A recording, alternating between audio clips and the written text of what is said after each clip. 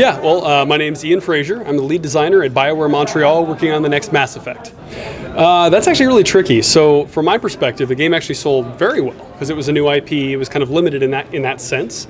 The tricky thing is that what well means varies depending on how much money you threw into the game. And the history of that game, I'm not sure how much you've read, but it's rocky to say the least.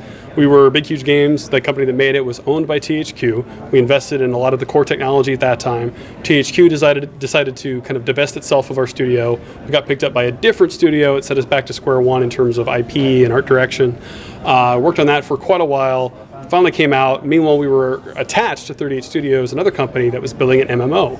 MMOs, as you might expect, are really, really, really expensive.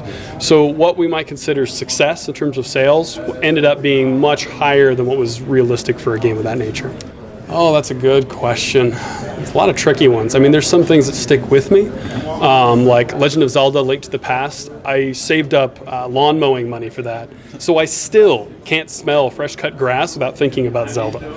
So, you have stuff like that. In terms of inspiration, I think the Ultima series. Something about the way that they crafted a living, breathing world in some of the later games in that series, and the way they made it interesting and tied to real life with their philosophy of the 8 virtues, the way all that kind of tied together, really was exciting to me, and I've always wanted to make a game that has that kind of richness, that kind of depth. Recent games. Well, so I started working at Bioware because I'm a huge Bioware fanboy, so pretty much anything that Bioware does would go on that list.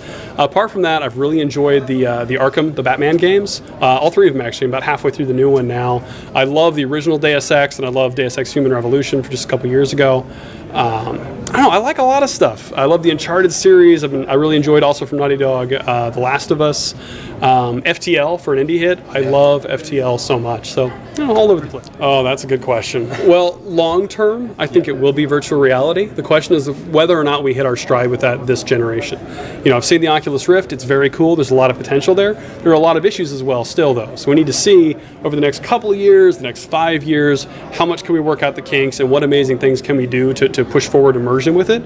My expectation is that whether it's a year from now or 10 years from now, we're going to get to a point where we have those helmets in conjunction with motion capture and can create a really, really immersive experience.